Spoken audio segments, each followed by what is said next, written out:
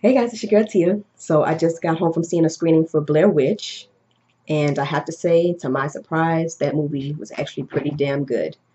Now, I did see the first one that came out in '99, but for the life of me, I cannot remember what the hell happened. I mean, I have bits and pieces in my head, but to tell you it from beginning to end, I can't remember, and I've probably seen it only once or twice. So I'm actually happy about that because I went in seeing the screening with an open mind, no prejudgments. So that's actually a good thing to me. But basically, the movie is a sequel to the first one, and this is the little brother that's actually grown now, because in the first one that was his sister who disappeared. So he stumbled across this video on YouTube, and it was footage of the shit that went down almost 20 years ago.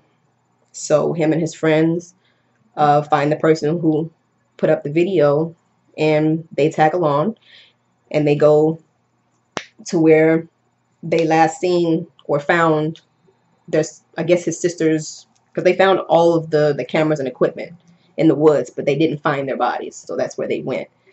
So when they get there,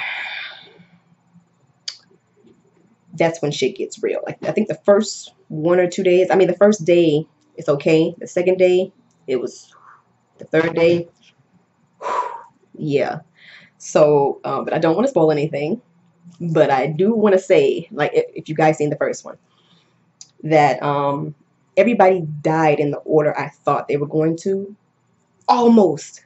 I missed it by two. I was like, shit. Okay, cool. Which is fine. You know what I mean? I'm still proud of myself. But and like I said, I hope I didn't spoil it. But I mean, if you've seen the first one, nobody lives. So expect that and then some. But the movie was definitely scary. I wouldn't say that it was better than The Conjuring 1 and 2, because both of them took my soul. This one, it actually let me keep it. I just screamed a little bit more. That's all. But there's no blood and gore in here. So I mean, if you guys are parents and you have children, there's no cutting off heads and limbs and none of that shit. It does have some eerie parts in there that makes your fucking skin crawl. Like, oh my god. But other than that, everything is good. So if they're 13 and up, should be fine. But overall, I mean, I usually number it based on a whole bunch of things, but overall, the movie was an 8. I mean, the scare, the plot, the story.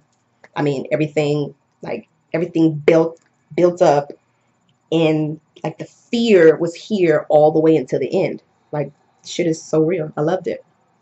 So I definitely recommend you guys to go see it. This was a screening, so you guys won't be able to see it until Thursday or Friday night, depending on where you're located. So if you are subscribed to my channel, please come back and let me know what you think after you see it. So I hope to hear from you guys soon, and I'll see you guys in my next review. Deuces.